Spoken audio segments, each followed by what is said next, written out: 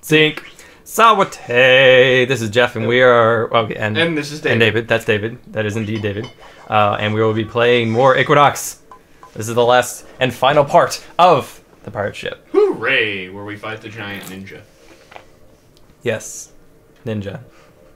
All right, we're gonna do some more bouncing on the head action. Yeah, if you push the block a little bit, that way you can scrape it off your head, and you'll be able to make it over the delicious, this little archway there. This is the reason we needed the green key. This is actually a pretty well designed room. Those ghosts are red herrings. They are completely unnecessary. Everything in this room is basically a red herring. You think this is gonna be some really complicated? Yeah. You have to like get it on top of his head and then right around the room. No, you just push it off a little bit, but not all the way, and then just jump. That's it. That's it. Those are just to make. Those are just to waste your time. That's all that is. That's all there is to it. Their sole purpose is just to make you think that it's harder than it is. This dungeon is just. Basically, the game trained you to believe that a certain thing would happen, and then this is just it's breaking it down. And it's like no, it's not as complicated as you're making it. What are you, stupid? Yeah. And then Glendaal goes, Rah! Yeah. Which this is only dialogue, so I mean that is his only dialogue. Yeah. So I mean, he might actually be like agreeing with you. You're like, hey Glendaal, do you like? I heard that you like coffee ice cream. Okay. That's not helpful, but okay, Glendaal.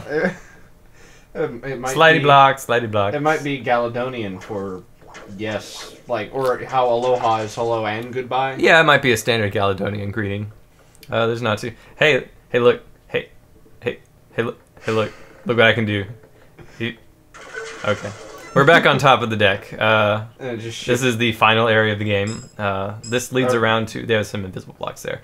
This is the room that has this one right here. Is what has the glitch that will prevent you from beating the game. So what happens is that red ghost is now dead. So let's go out and back in. The ghost is gone. The ghost is gone forever. This pushable block is supposed to be on the ghost's head so that you can get back across the spikes, but he disappears once you kill him. And if you don't have all the tokens, then... Or a red key, because if you have a red key, which I'll show in a second here, you can get back through... I died. You can get back. I'll comment more on that when we get to the little side track here. This is a really, really hard room because it pushes you up on the floor. The floor is always pushing you up, but the box is pushing you down and right. Wow. So it requires a little bit of... You have to get really close to the spikes in the lower left corner there. It's kind of frustrating. Yeah. Plus, you have to make it there before the token does. Otherwise, it'll just slip off. And stay in the spikes. In which case, you could do a token jump off of it. I think that might work.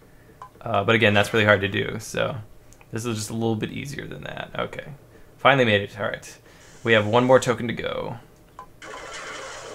And there's another light potion. So we'll top ourselves off and we're ready to go. This is the entrance to the boss room to the upper left there.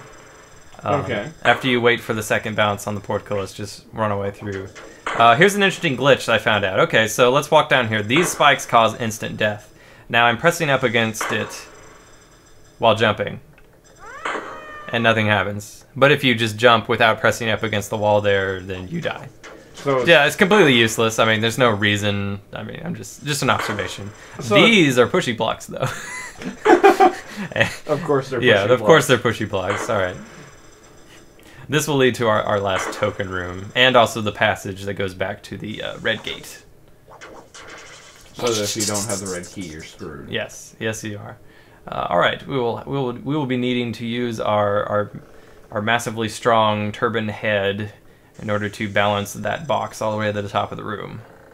We catch it right there, ride this box up, and scrape it off our head ever so slightly. and then push it into position, and then we can finally jump across and get the final token for the pirate ship. So you get to go fight. Hooray! Alright, now right here I'm going to take a detour. A little pause here. Bloop. There we go. Alright, this will lead to the passage that if you did have the red key, you would be able to get back, assuming you didn't have all the tokens, get back to the lower decks. But first, let's have fun with screwy physics. Yay! Let's see what happens when we push too many objects together in an engine that can't handle it.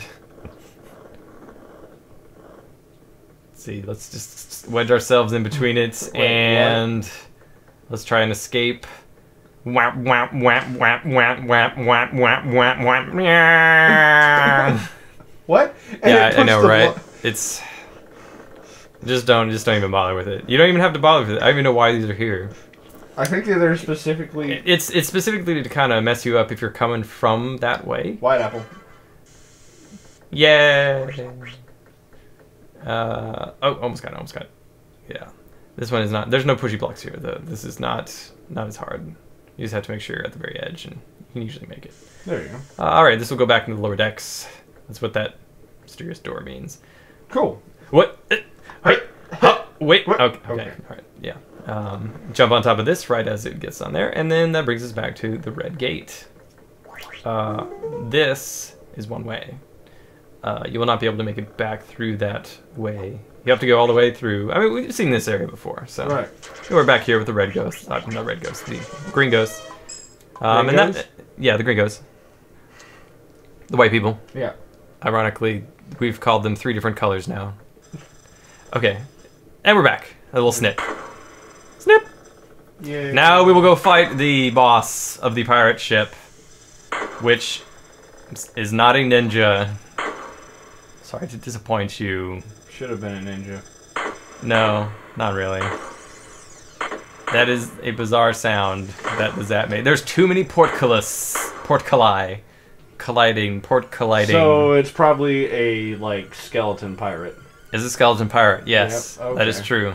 That is what it is. I was hoping for a ninja, because that would have just been, like, the real boss got killed This by is an actual boss fight that took me a few tries, because our little spot is not the best way to kill him. Because he has a huge cannon, though. That's fun. That's a giant This is Billy Bones! Billy Bones! Nice. Is his name. If you just stand up here, adjust slightly, and continue mashing on the fire button, you'll be pretty safe. The only thing that's tricky that I died a few times on is you have to get his pattern down, because sometimes he'll be on the upper right, sometimes he'll be on the upper left, and it's not like you have a lot of room to dodge, so... Yeah. You're not the, like, super fast on your feet. No, not really. Guy. Glendaal's very chill even when fighting horrible monsters. Yeah. He's like, are you gonna run? You think should show some hustle? Nope. No, I'm cool. I'm cool. I'm cool. I've got an infinite stream of maces pouring out of my face. I'm okay. Yeah. Which, I mean, you know, given, I guess, you would be fairly confident if you could do that. You wouldn't really worry about a lot of things. As you can start to see here, his let's see, is that his color's already red. Yeah. He's very, very near death. He's a very quick boss, which is good because he's kind of boring. I will just continue mashing the fire button, and he will very, very quickly. We will see the end of Billy Bones. One more. Come on, get him. Yeah.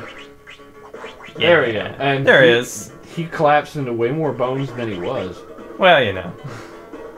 So that is the end of Billy Bones. Now we can finally sail across the sea uninterrupted, I guess. I mean, you'd assume that he could maybe just hide out or stow away. Yeah, you would have. But no, that's not how Glendaal rolls. Valor is now... I'm going to assume that it was... Supreme. That's good. Yeah. I'm going to assume that it was a Galadonian ship that was taken over by the ghosts, and as a matter of pride, he had to clear off all the monsters. That, or the fact that Glendaal only really knows how to respond to situations with... Kill it. What is this? This frozen island that looks suspiciously like a skull. We will find out when we explore the final dungeon on Let's Play Equinox.